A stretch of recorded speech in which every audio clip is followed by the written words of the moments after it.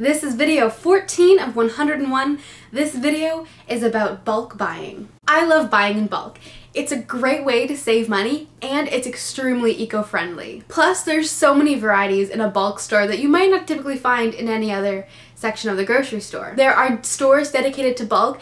Bulk food sections are now being brought into grocery stores all around. What is bulk buying? Why does it save you money? And why is it something that you should be utilizing now? When you go to a store and you buy a product off the shelf, you're not just paying for the contents of that product, you're paying for the packaging, you're paying for the shipping, you're paying for the people to stock the shelves. There's a lot of costs that go involved in getting that product on that shelf there. But when you're buying in bulk, all those costs get to be concise, so there's only one shipment coming in, there's only one container, and you're not having to pay for packaging. You're creating the packages there. And then everyone just comes and takes their scoop and walks away.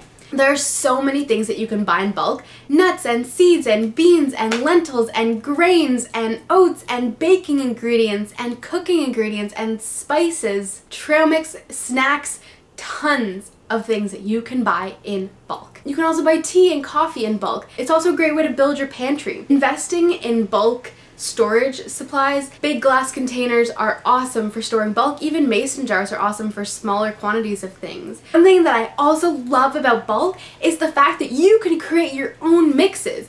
You have all the ingredients there, you've got your bags, you pick up all your ingredients, and then you can make your own trail mix, you can make your own seed mixes, you can make your own spice blends. It's all there for you to play with. I buy almost all of my dry ingredients in bulk because buying it anywhere else, you're going to be paying extra money for that individual packaging and that individual shipping. You're packaging it yourself. I'm so happy because bulk sections are coming into grocery stores nowadays, even less expensive grocery stores and also the more expensive ones like Whole Foods.